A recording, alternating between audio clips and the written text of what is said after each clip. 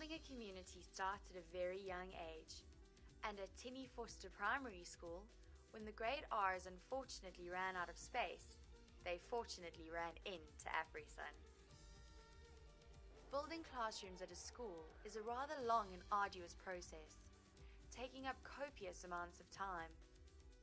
Not so when AfriSun gave the green light for the funds, and within the remarkably short period of 6 months, 2 new classrooms and toilet facilities had been completed, and the doors of the classrooms were open to cater to the most vulnerable and important needs of the community.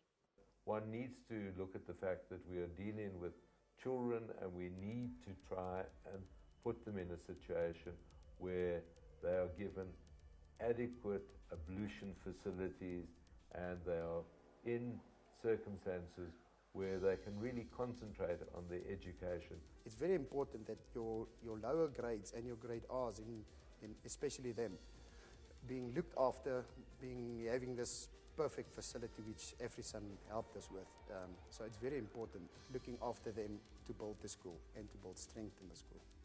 And it was a privilege dealing with AfriSun and to control the project ourselves. With Mr. Hoemler, the principal, and within 6 months it was done. Every child has the right to an education. But if AfriSun can make sure this education takes place in a comfortable and safe environment, then it will truly make a difference in young lives.